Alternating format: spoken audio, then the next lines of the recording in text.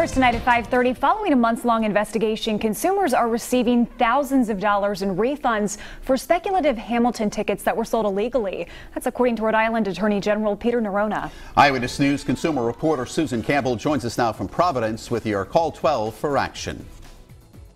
The Attorney General says consumers spent $114,000 on speculative tickets to see Hamilton here at the Providence Performing Arts Center. Now they're getting refunds.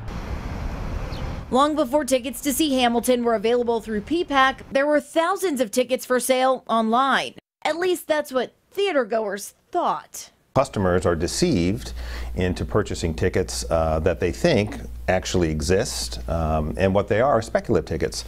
The person selling the tickets, or the entity selling the tickets, hopes to have them, may try to purchase them later, but the truth is the person who's selling you that ticket, who takes your money right then and there through your credit card, doesn't have that ticket. How many illegal Hamilton tickets did you find? Well, there were 4,000 for sale. A lot of those were not sold.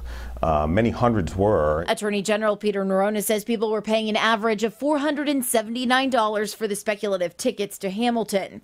The average actual cost through PPAC, about $150. They don't know it many times that they've been ripped off. Now 3 of the companies selling those tickets have agreed to stop. Venue Kings ticket brokers, Front Row Tickets, and National Tix reached settlements with the AG's office, which prohibit the sale of undisclosed speculative tickets in Rhode Island. The companies did not immediately respond to our requests for comment. Are there more enforcement actions coming? There are, yes. The investigation isn't over. Neronha said Ticketmaster and StubHub assisted in the investigation and offered full refunds to Rhode Island consumers who purchased inadequately disclosed speculative tickets.